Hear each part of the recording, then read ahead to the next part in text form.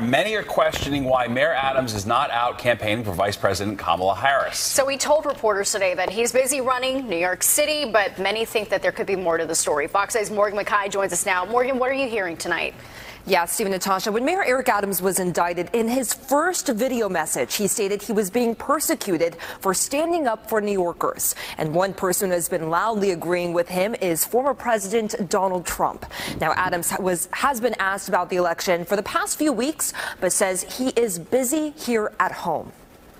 I'm dealing with running this amazing city of New York. The presidential election is 2 weeks away, and Mayor Eric Adams says he is not going to be pushing out the vote for Vice President Kamala Harris.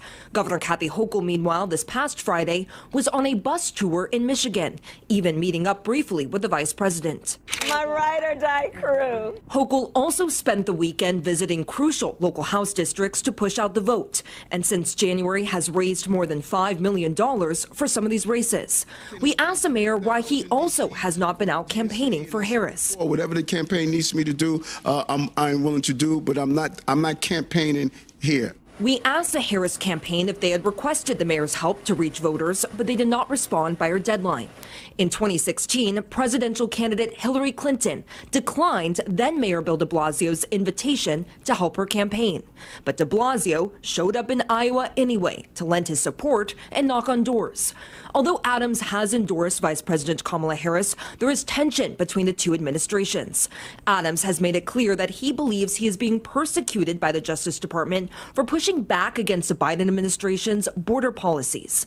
And an unlikely ally in his corner, former President Donald Trump. We were persecuted, Eric. I was persecuted, and so are you, Eric. On this upcoming Sunday, Trump will be campaigning in Adams' backyard at Madison Square Garden.